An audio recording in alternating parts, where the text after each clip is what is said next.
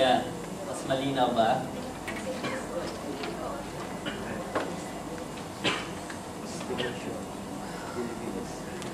Hi, good morning. I'm Brother Jerone again. For those of you na hindi pa ako nakikilala.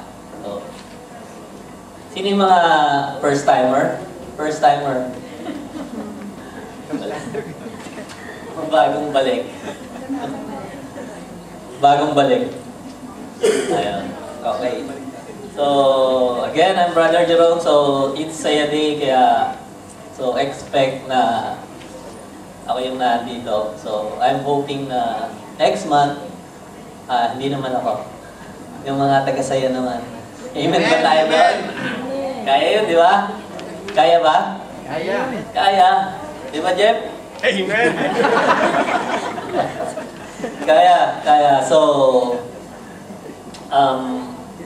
yung topic ko ngayon actually, it's every time I stand up here or every time I prepare something, I make it sure na somehow it is relevant on what's happening or ano yung mga nangyayari sa atin ngayon.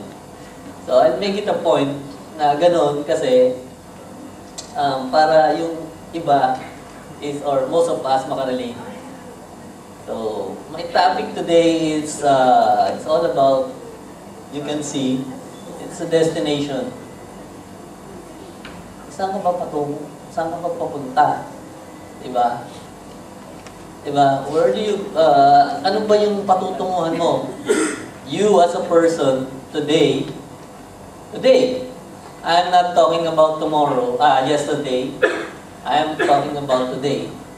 So, whatever situation you have right now, whatever problems you have right now, it all happened because of maybe some stupid decision you made last year.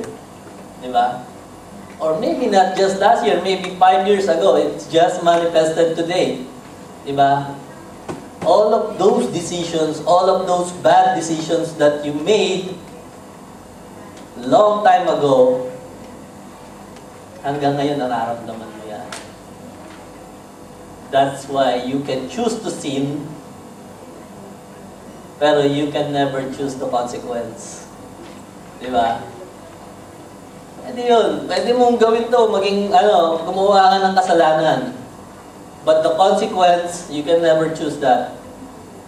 The consequence is based on the sin that you made, or that you did.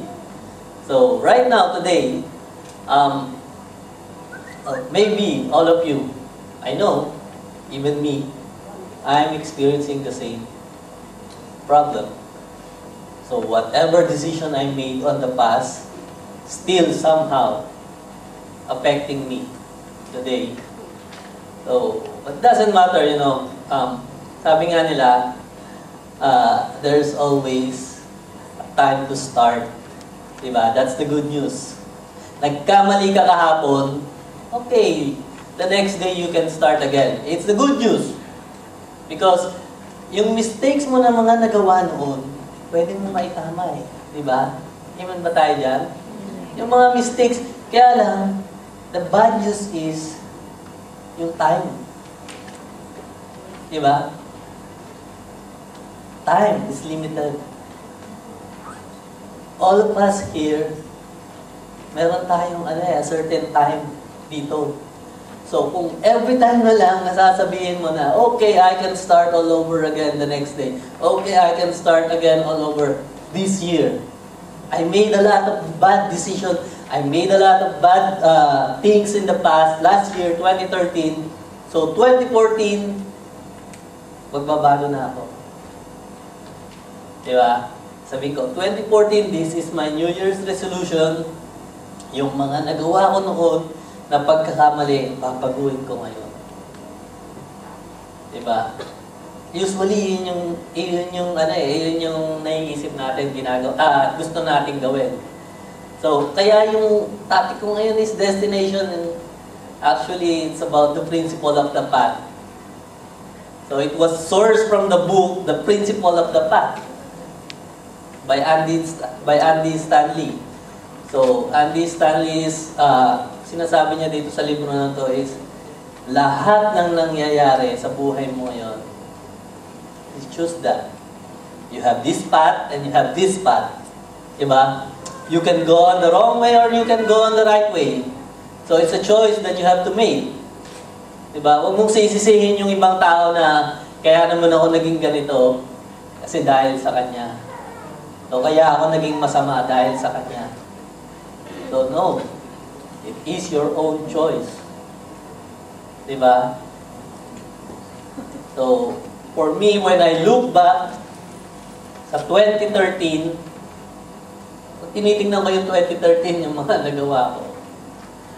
Actually, napapailing na lang ako. I made a lot of bad decisions. I made a lot of bad decisions financially, especially financially.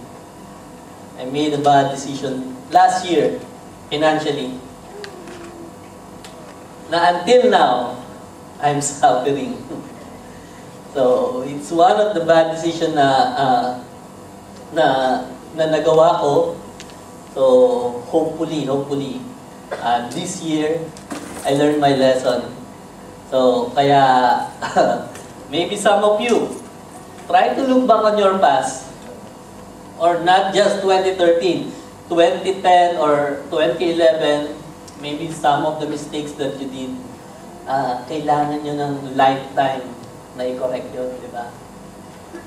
Meron tayong mga pagkakamali na ginawa na lifetime ng kailangan nating not necessarily pagdusahan. It's a lifetime that you have to correct. So, nevertheless, it's your own choice. So, principle of the path. Meron lang akong video dito. So,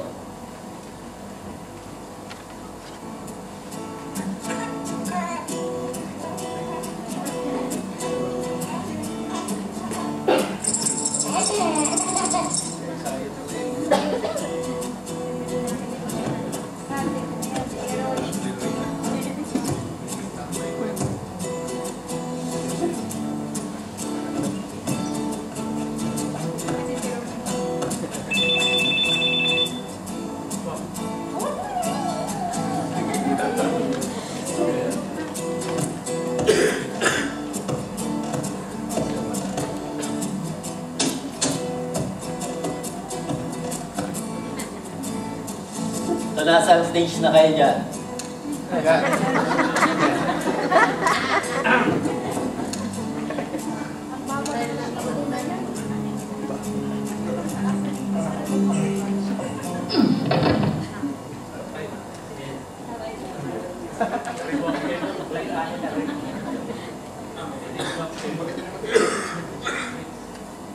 Dali lang.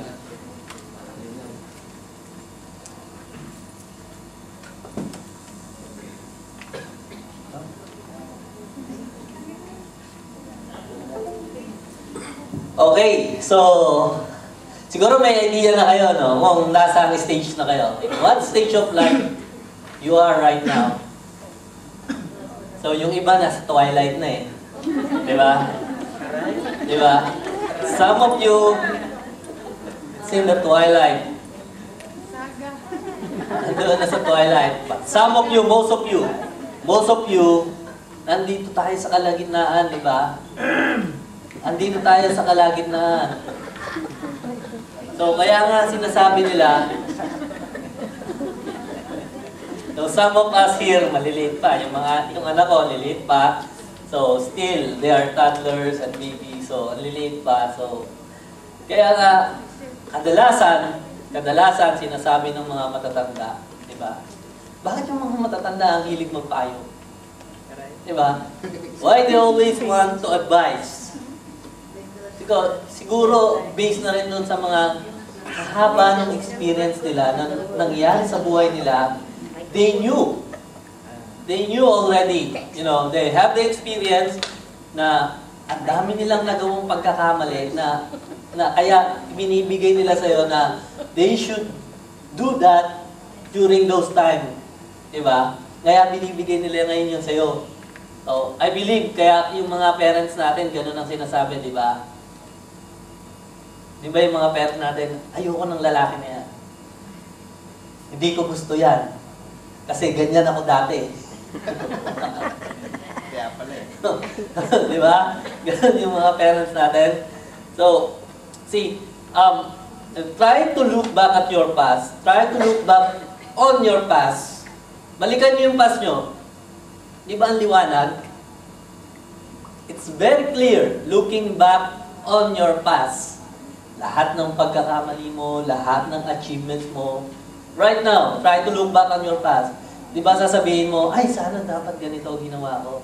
Ay sana dapat ganito ang gagawin ko. E di sana hindi ako nagsasuffer ngayon, di ba? Try to look back on your past, and definitely your past is very clear. Makikita mo lahat na andon. Kung ano man yung pagkakamaling ginawa mo, ano man kabutihang ginawa mo, malinaw na malinaw sa pag-iisip mo yung nakikita mo yun. Now, try to look back on your future. Do you visualize? Diba blurred? Blurred. The future is blurred. You cannot say that it's very clear na makikita mo na yung future. Diba? Or your destination. Makikita mo na ba yung destination mo doon? Hindi pa, diba? So, that's why we have to choose today. Which path are you going to choose? It's either the right path or yung kabilang daan. So, di ba? It's your choice.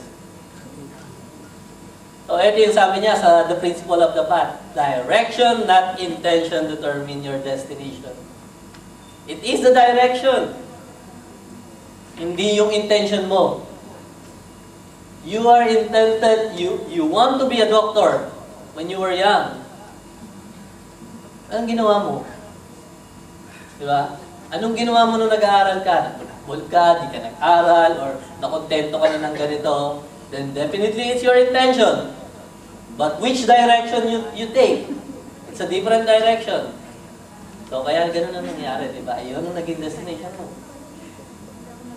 Some of you want to have some of you gustong magkaroon ng bahay, some of you gustong makapagpatayo ng bahay someday sa Philippines while we are working here.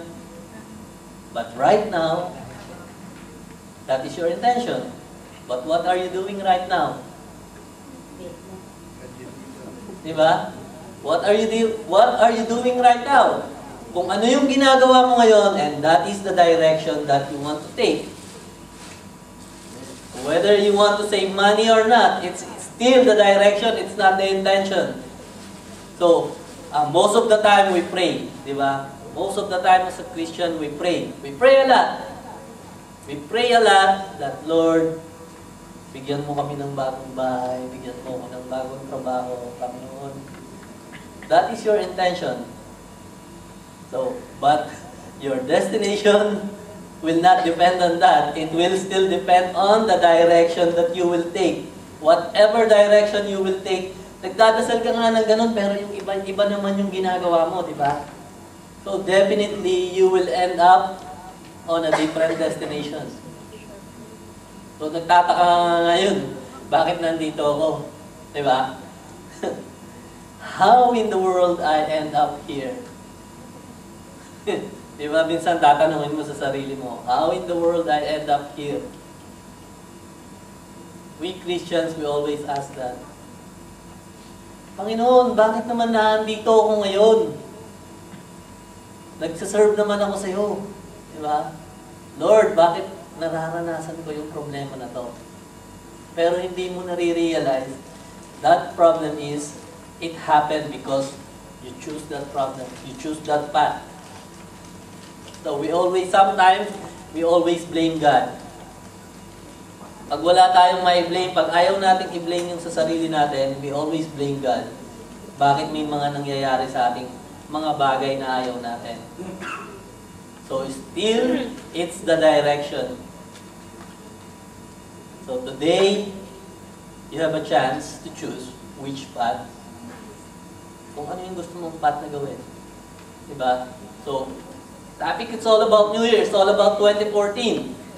So this is the day that you can start again your life where you can choose which path you want to choose. So it's all up to you. But we as Christians, di ba, paano tayo magsisimula, di ba? Paano natin malalaman yung tamang path na pupuntahan natin? Di ba? There must be some reference point for us. So ano yun? We always point to the Bible. It's always the Word of God that will lead us to the right destination. No matter what happens, as long as you trust God, definitely you will end up on the right destination. So, ang text na kinuha ko is from Proverbs chapter 7, verse 6 to 27. So, ito yung sinasabi ni Solomon. So, Solomon is the wise man. He is one of the wisest man on earth. Ito yung sinasabi niya doon sa mga bata, sa mga young men. So, at the window of my house, I looked down through the lattice. I saw among the simple, I noticed among the young men, a youth who had no sense. He was going down the street near her corner, walking along in the direction of her house. At twilight, as the day was fading, as the dark of night set in, then came a woman to meet him, dressed like a prostitute and with crafty intent. She is unruly and defiant, her feet never stay at home. Now in the street, now in the squares, at every corner she lurks. She took hold of him and kissed him. And with a brazen face she said, "Today I fulfilled my vows, and I have food from my fellowship offering at home. So I came out to meet you. I looked for you and have found you. I have covered my bed with colored linens from Egypt. I have perfumed my bed with myrrh, aloes, and cinnamon. Come, let's drink deeply of love till morning. Let's enjoy ourselves with love." So, just try to imagine you are the young man, you are walking on the street, and you saw a lady and trying to invite you to come inside her house. So you got my point? So, and here is the old man Solomon, ito yung sinasabi niya sa mga bata. Ano sabi ng babae? "My husband is not at home. He has gone on a long journey. He took his purse filled with money and will not be home till full moon." With persuasive words, she led him astray. She seduced him with her smooth talk. All at once, he followed her, like an ox going to the slaughter, like a deer stepping into a snooze, into a trap. So, nakita nyo na yung logic ng scripture. Diba? All at once, he followed her, like an ox going to the slaughter, like a deer stepping into a noose, till an arrow pierces his liver, like a bird darting into a snare, little knowing it will cost him his life. Now then, my sons, listen to me. Ito yung sabi ni Solomon. Pay attention to what I say. See, this is the wisest man trying to give advice to those young men. Do not let your heart turn to her ways or stray into her paths. Many are the victims she has brought down, her slain are mighty strong. Her house is a highway to the grave, leading down to the chambers of death. Let's just pray. Heavenly Father, Panginoon, we praise you and we thank you, O Lord. May your words manifest, Panginoon, today. In the mighty name of Jesus, we pray. Amen. See, nakuha niyo yung logic ng scripture. So there was a young man walking on the street, and he thinks that it is cool. Most of us, while we were young, we thought it's cool. It's very cool. So here's a young lady trying to invite you to her house. let's have a drink, let's have something. So for you, it's okay. You don't see anything wrong on that. But for the wise man, he is trying to tell you, do not let your heart turn to her ways or stray to her paths. Because Solomon knew, once you try to enter to that path, it's a distraction. Definitely. Definitely, it's a distraction. Whether you try to admit it or not, it's a distraction. It will destroy your life. So that's why he is saying, many are the victims she has brought down. Her slain are a mighty throng. Her house is a highway to the grave. So it will pull you down. So how do we know? So how do we decide? Where is the right path? So number one is be careful of the attention that you will make. Whatever attention, kung ano mang attention ngayon ang nasa buhay mo, kung ano yung binibigyan mo ng attention, whatever attention that you are in right now will definitely affect your life. Whether it is financially, whether it is relationship, whether it is marriage, whether it is spiritual life. So, kung anong attention ang meron ka ngayon, it will someday affect your destination. So, anong sabi ni David? Direct me in the path of your commands, for there I find delight. Turn my heart toward your statutes and not toward selfish gain. Turn my eyes away from worthless things. Preserve my life according to your word. Yan ang sabi ni David, di ba? Turn my eyes away from worthless things.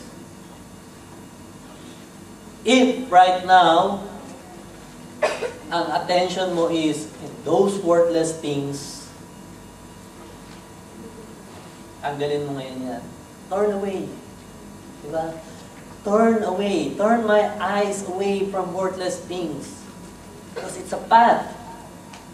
So, if right now you are in debt, or if right now ang dami mong utang, maybe last year, you may have some bad financial decision. Diba? So most of the time na tayo, dahil may utang tayo ngayon, most of the time, I'm not saying every time, most of the time, it's because of bad financial decision.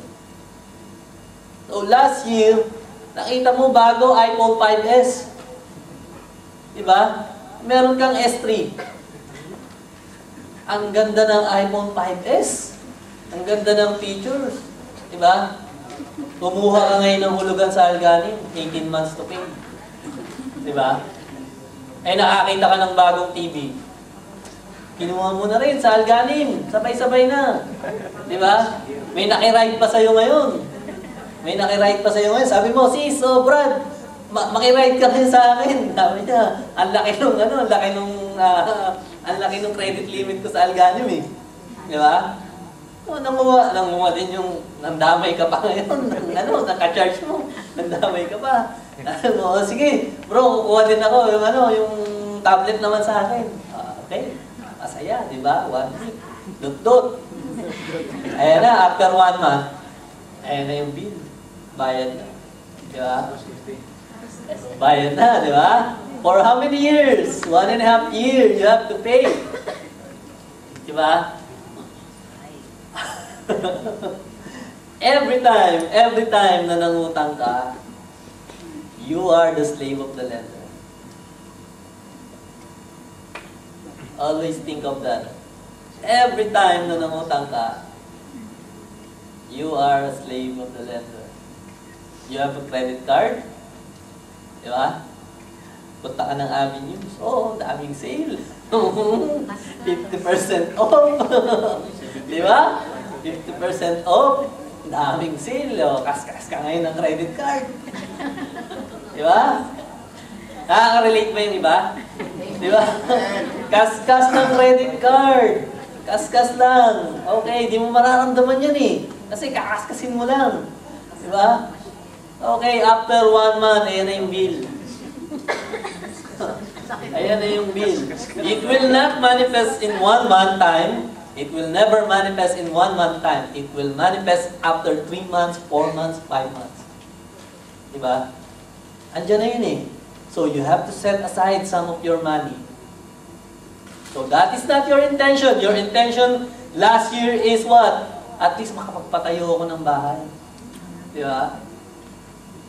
At least makapag-save ako ng ganitong amount. Diba? That is your intention. But the direction that you take is different. So that's why direction determines whatever destinations you have right now. Kung saan mo gusto patungo, it is in your direction you take. It is on the path that you will take. It's not on your intention. So the things that attracts you influence the direction of your life, definitely.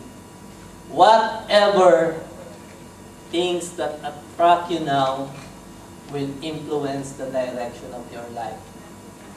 Aminin mo man o hindi, definitely kung ano yung pinagkakaabalahan mo ngayon, kung ano yung nakikita mo ngayon, kung ano yung doon ka nakapokus, doon patutungo yung buhay mo. It will somehow influence the direction of your life. So, ano ba yung nasa attention mo ngayon? So, ano yung makaka-attract sa inyo ngayon? Right now, you have to make a plan. Right? Right now, you have to take the path. This is 2014. So, this is 2014. We are on the first month of 2014. Right now, you need to decide where you want to go.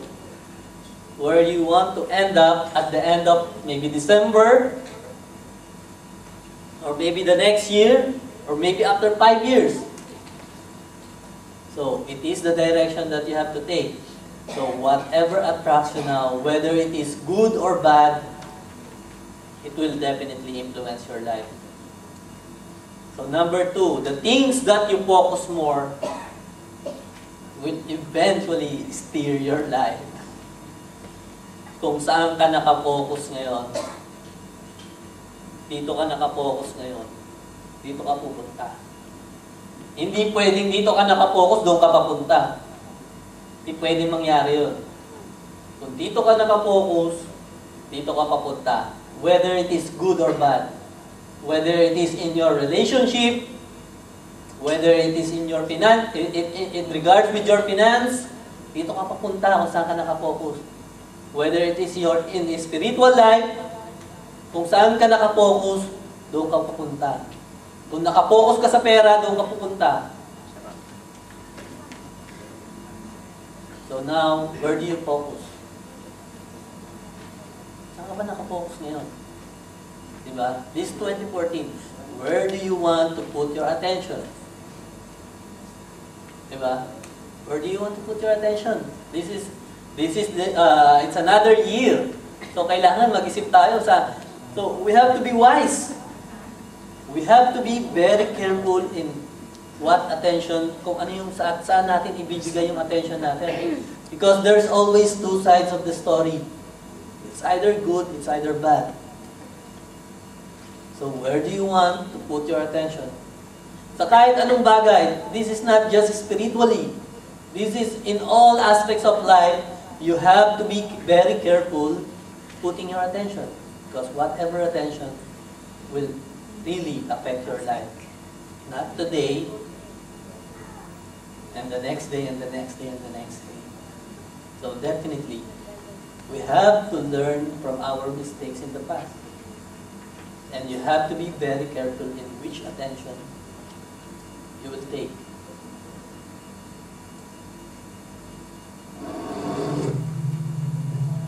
Tignan niyo yung video, yung mga regrets nila.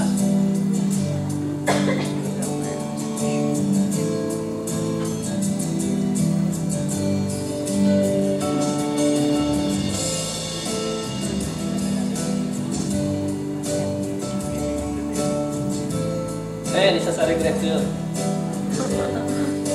Ayan, regret din yun.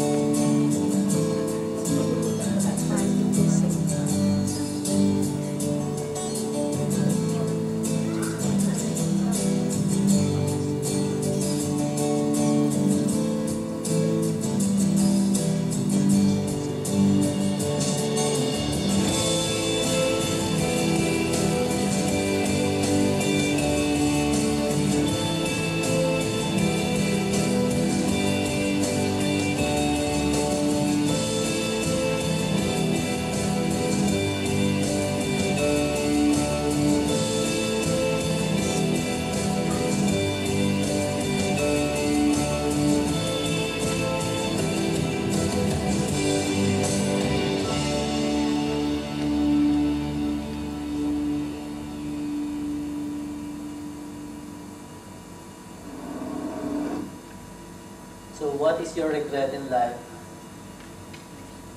Ang dami, di ba? So, don't make that regret the same regret this 2014. Unless you learn from your past mistake.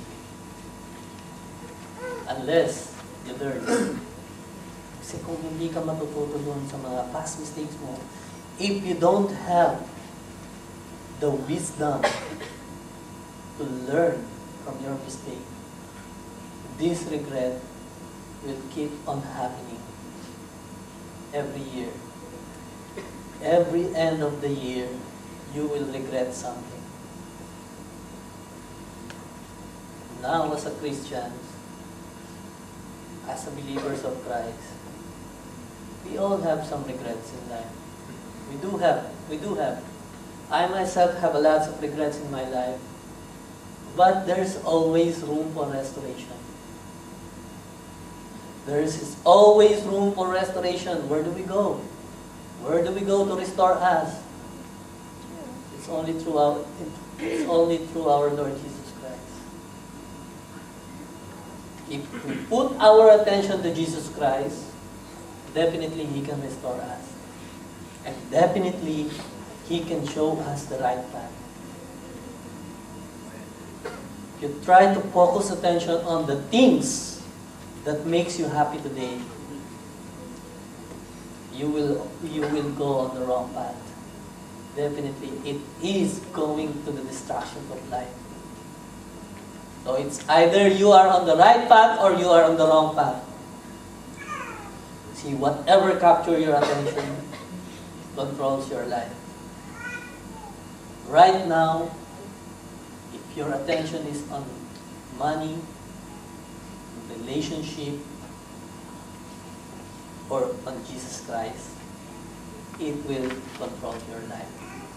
And definitely, it will determine your destination. So, after life, see, yung kaninang video, di ba? Once you died, it's not the end. Diba? Actually, it's the beginning of the end. Diba? It's the beginning of another life. So, right now, which path you will take? So, when you are on the twilight of your life, then definitely you will know. But you can never come back, correct all that mistakes. So it's either you are with Jesus or it's either you are against Him.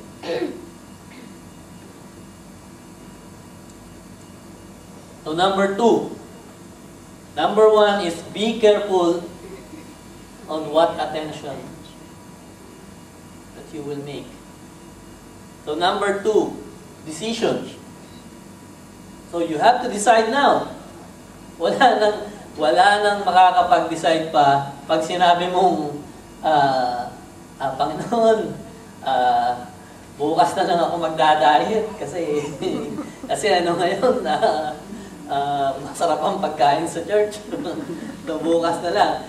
High blood ka na. Mataas na yung dugo mo. Ang ulam ay baka. Baka nagsesebo pa. Masarap, di ba? Lord, bukas na lang. Okay lang. Tapos, kain ka. Kain ka ngayon. Dami mong kinain. Kinabukasan, ano nangyari? Wala na. Hindi na makapangon. So, if you really want to do something good, you have to decide now. This is the right time. So, ano sabi ni Jesus Christ doon sa Matthew 7, chapter 7, verse 13 to 14?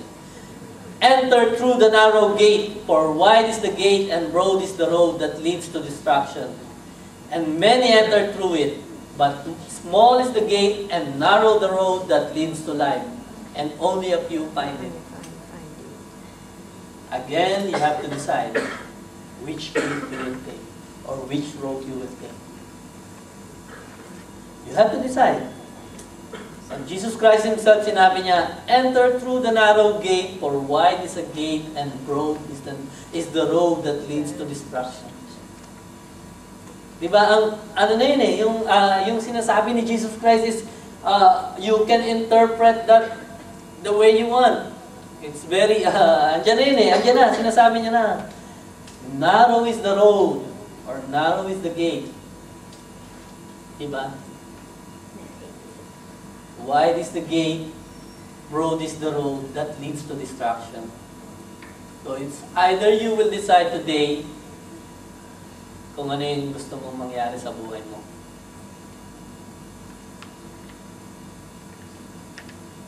So in decision, you have to have some action, di ba? Hindi pwedeng nag-decide ako ngayon. Panginoon, ngayon magsasave na ako every month. 10K monthly. 10K monthly para sa retirement ko. So 10K kung 60 ka ngayon, edi 1 year na lang. So 120K lang. Wala na.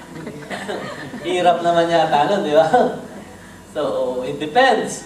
It depends on the age. So let's say, Panginoon, promise ko to sa sarili ko para sa retirement ko. Retirement para sa family ko. 10K. So, you are 20 years old, 25 years old now. And you are projecting 25 years of 10KD. So, just try to imagine that. So, it's a decision. It's an action. You have to do something. Whether it is financially, it's relationally. Kung ngayon nag-aaway kayo ng asawa mo, kung ngayon magkaaway kayo ng asawa mo, you have to decide. You have to do something.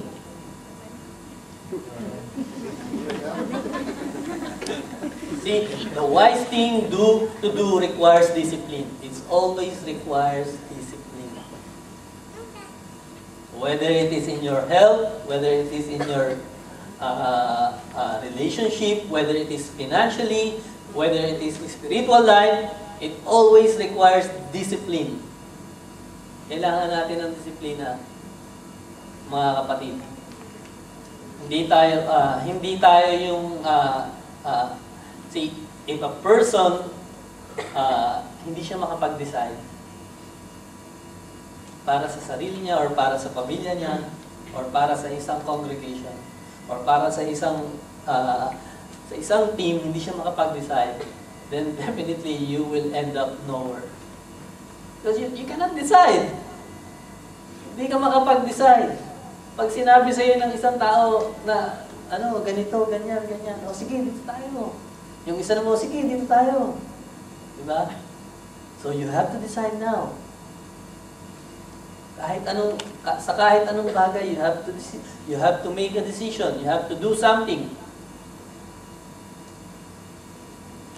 Then you have to sacrifice. Give something up. Kung high blood ka na ngayon, at mahilig ka sa baka, ka na kumain. Bira. High blood na nga eh. May sakit ka na, di ba? Or kung diabetic ka na ngayon, so, try to minimize yung sugar. Di ba? You have to sacrifice something. Di ba? You want to build a house, if you want to have a house, doon sa Pilipinas, then you have to sacrifice something. Nakakita ka ng bagong damit, or nakakita ka ng bagong gadget. So, rather than buying that new gadget, step into the Philippines, to your account. So, definitely, kung meron kang plano, if your intention is to really build your own house in the Philippines, then it will add up to your savings. Diba? It requires discipline, actually. Kailangan mo ng disiplina. So, we have to learn from other people. People here, they are working 25 years, 30 years, di ba? So we have to learn from them. Because decision, you need more information. You cannot decide, or when you decide based on the little information that you have, then definitely, chances are, mas malaki yung chances na magkamali tayo. Because every leaders, actually, even, leaders of the state, when they decide, they have all the information. Kaya nga, great decision, di ba? Kailangan mo ng more information. You need more information. If you decide Christ, that Jesus Christ is my Lord and Savior, paano ka magde-decide? Di ba? How you will decide that I will commit my life to Christ, and if you don't know who is Jesus Christ. You don't even know the life of Jesus. You don't even know what Jesus did. Diba? All you know is, okay, I will decide na kay Jesus Christ ako. Diba? Si Jesus Christ ang susunod ko. Pero wala kang idea sino si Jesus Christ. Ang hirap naman nun, diba? So more information. You need more information. In your spiritual life, you need more information. But the good thing is God gave us the reference. Binigay niya na lahat. You see, if you read the Bible, God used someone to deliver His message. In all the books of the Bible, if you read on the Bible from Genesis to Revelation, you can see that God uses someone to talk to people about our spiritual life. So right here, right now, hindi lang tayo nandito para, alam niyo, makichika-chika. We are talking about our relationship with God. We are talking about our destination in life someday. So we are talking about salvation. We are not just here para lang makisaya or what. So right now we are talking about our own salvation. And not just for us, but for other people also. So it's your decision. I don't know if you really accepted Jesus Christ in your life. But before you accept Jesus Christ, you have to repent. Without repentance, it's not an acception. So you can say, I accept Jesus Christ, but I have to do what I'm doing na mali. So it's not. You have to decide now. Because what we are talking is not just this life. We are talking on the next life. And we all believe that after this life, meron pang susunod. And it's the final destination. Either you are with God or against God. So the wise thing to do requires sacrifice now. Kailangan natin magsakripisyo. Kung ayaw mong magbasa ng Bible, you have to sacrifice. At least read one chapter. At least, kung nalilito ka, there is no excuse actually in this age that I have no time to read the Bible. Tinatamad kang magbasa, okay. Tinatamad kang magbasa. Gawin mong audio. May cellphone ka. Lahat ng mga Bible ngayon may audio na. Ipi-play na lang nila. Sabihin na lang sa'yo, chapter by chapter. Hindi ako marunong magbasa. Diba? Mahina ako sa English. Diba? May Tagalog. Diba? May Tagalog naman eh. Hindi ko maintindihan yung mga salitang English. Diba? So, basahin mo sa Tagalog. So, you have to decide today, it's either you are with God or you are against Him.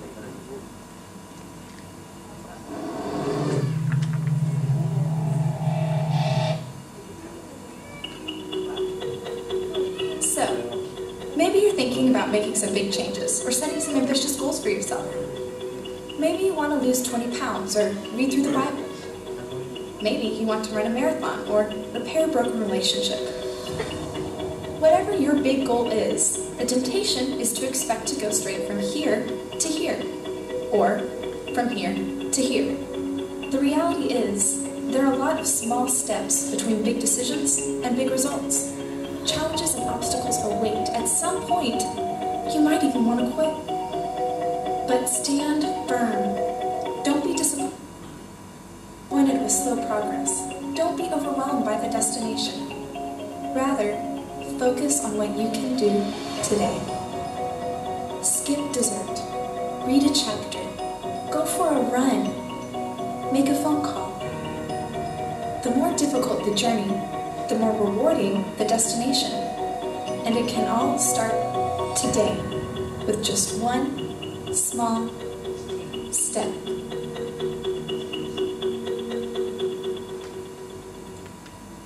You can start today. Little by little. You want to know Christ? You can start today. Little by little. You want to know the right path? You can start today. You want to choose the right path? You can start today. You have to decide. Otherwise, it's too late. So that's why regrets always at the end. Kaya di ba yung regret laging nasa dulo? Because it's too late. Di ba? It's too late. When you are old or when you cannot do the things that you have to do, sasabihin mo, sayang, dapat nung ginawa ko na to. Sayang, dapat nung nag-ipon na ako. Di ba? Sayang. Puro na lang tayo sayang. So you have to choose. You have to decide. Sabi ni C.S. Lewis, good and evil both increase at compound interest. See, there are two. Good and evil both increase at compound interest. That is why the little decisions you and I make every day are of such infinite importance. Those little decisions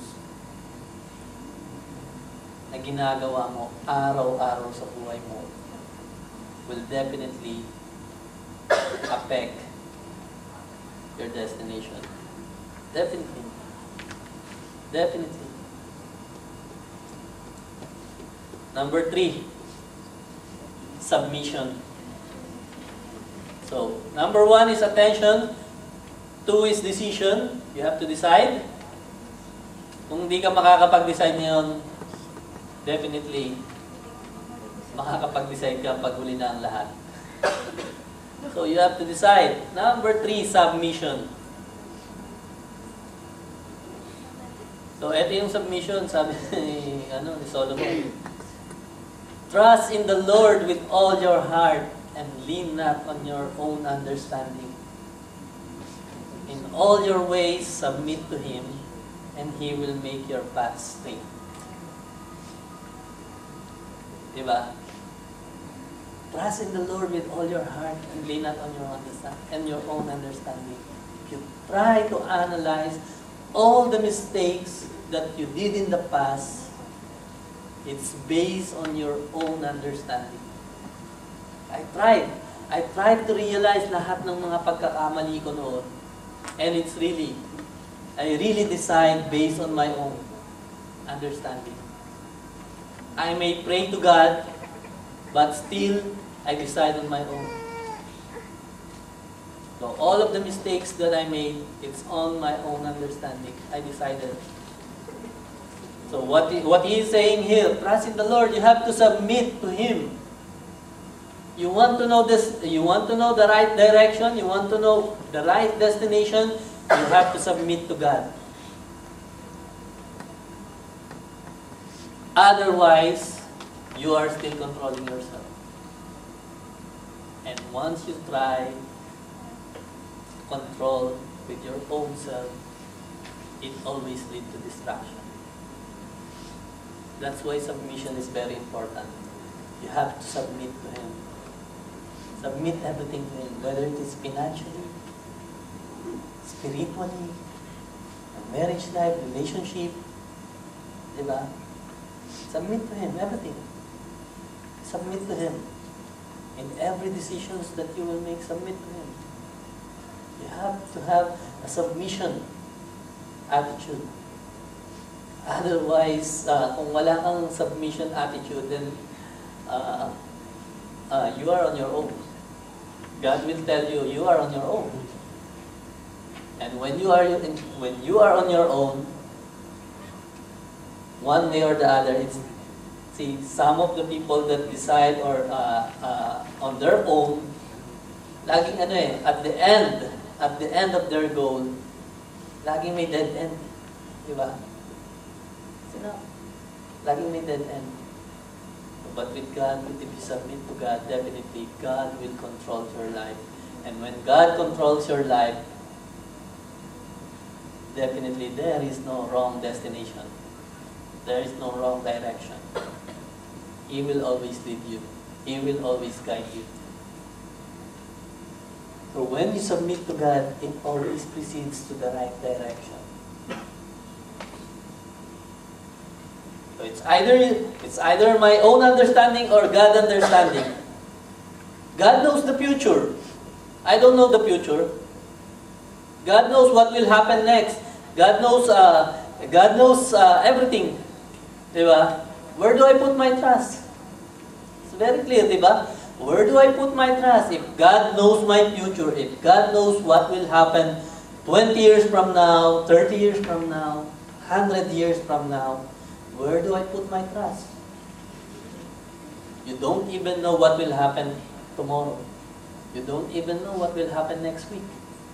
So where do you put your trust? You have to put trust to God. And then it leads to God's destination. If you try to summarize, if God's control your life, He will lead you to the destination that He wants to lead you. Now the question is, are you willing to submit yourself? It takes a humble heart, it takes a cautious mind to submit. If you are not willing to submit yourself, then definitely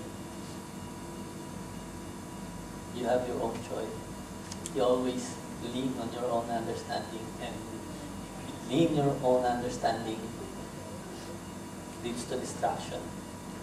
Kaya nga, di ba, yung sigh of relief natin is always, when you look back on your past, there is some kind of sigh relief, yung, it is good that I did not do it. Di ba? It is good someone interrupted me. Otherwise, it destroy my life. Diba? Otherwise, it will destroy my life. I myself have experienced those things that that will destroy your life. Not just my life, my family's life. So it's either will destroy me, I myself will destroy my own life.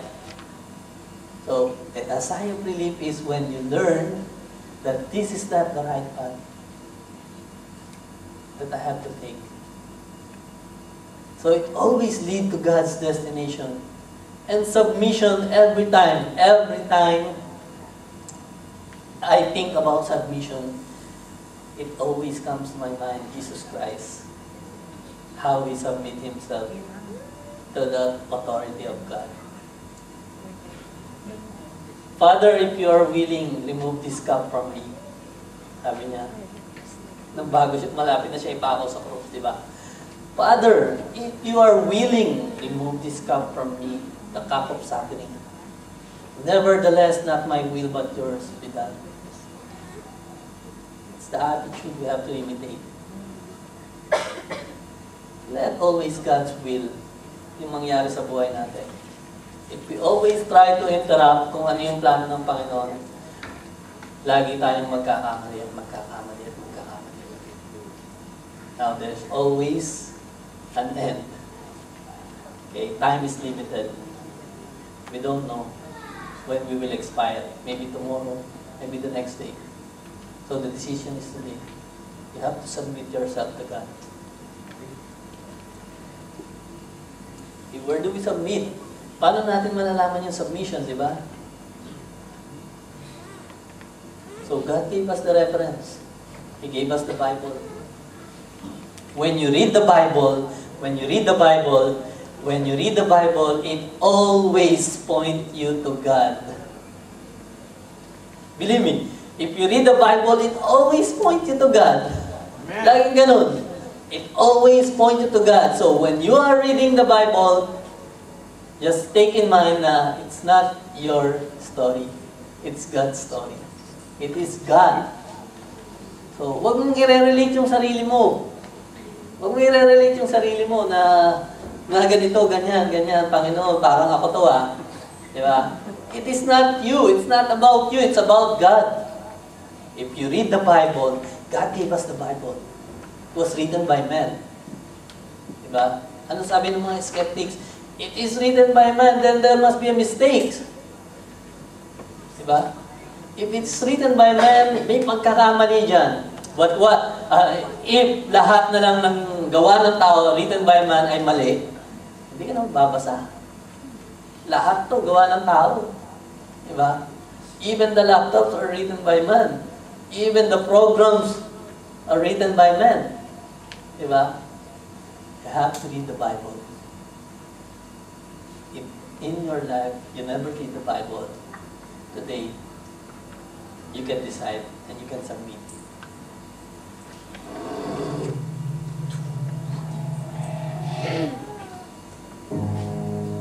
The Bible contains the mind of God, the state of man, the way of salvation, the doom of sinners, and the happiness of believers. Its doctrines are holy, its precepts are binding, its stories are true, and its decisions are immutable. Read it to be wise, believe it to be safe, and practice it to be holy. It contains light to direct you, food to support you, and comfort to cheer you. It is the traveler's map, the pilgrim's staff, the pilot's compass, the soldier's sword, and the Christian's charter. Here, paradise is restored, heaven opened, and the gates of hell disclosed. Christ is its grand subject, our good the desire, and the glory of God its end. It should fill the memory, rule the heart, and guide the feet. Read it slowly, frequently, and prayerfully. It is a mine of wealth, health to the soul, and a river of pleasure.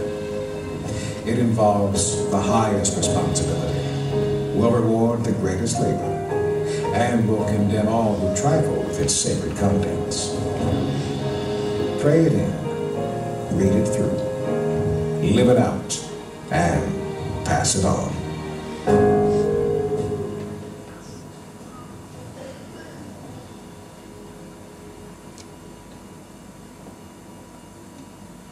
So if I ever have a New Year resolution this year, and that is to read the Bible, where I can get all the information that I need in taking the right direction. So the Bible is our reference point. It is our compass, leading it to the destination of God. This is it. This is it. Bible is the information that all we need. It's everything. Lahat nandun na.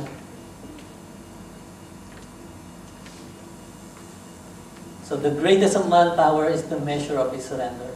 Once you start to surrender your life, then you will receive power. It is not a question of who you are or of what you are, but whether God controls you. If you let God control your life, you will end up on the right direction where God wants you to be. He will show you the right direction, and He will lead you to the right destination. Let's all stand. Oh, conclusion. Where do you want to end up? Bilis ah. So where do you want to end up? The question is, where do you want to end up? Not today. Some of you will end up somewhere. If you will not bring careful attention to your path, you will end up somewhere. We don't know where it is, or you don't even know where is that. Diba? Number 2, decision. If you don't decide now, some of you will end up nowhere. But if you submit to God, some of you will end up exactly where God wants you to be. Doon yun. Amen? That's all time. Let's pray. Heavenly Father, Panginoon, maraming salamat, Panginoon, sa guidance na ibinigay mo po sa amin, Panginoon. Ikaw po yung nag-deliver, Panginoon, ng message mo, Panginoon, sa congregation na to. Maraming salamat. Help us, O Lord, Panginoon, to see the problem, Panginoon. Help us to identify those problem, Panginoon, na darating pa lang sa buhay namin, Panginoon. Give us, Panginoon, the wisdom, Panginoon. Give us the wisdom to identify those problems, Panginoon, na paparating pa lang, Panginoon. And give us the courage, Panginoon. Give us the courage to decide, Panginoon.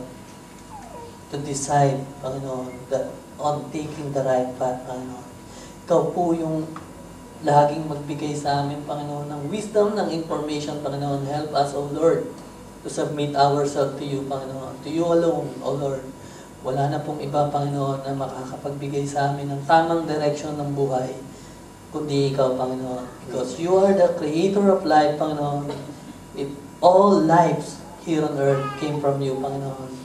And definitely it is wise enough to trust in you, Panginoon. To trust our life in you because you alone create us, Panginoon. And you know everything what will happen in the future. May you manifest in our life, Panginoon, in our spiritual life, in our financial life, in our relationship, Panginoon, sa ibang tao, sa aming mga asawa, sa aming mga anak, Panginoon, sa aming mga kapatid, sa aming mga kasama dito, Panginoon. May you manifest, Panginoon, that we may end up, Panginoon, according to the destination that you want us to be, Panginoon. In the mighty name of Jesus we pray. Amen. Amen.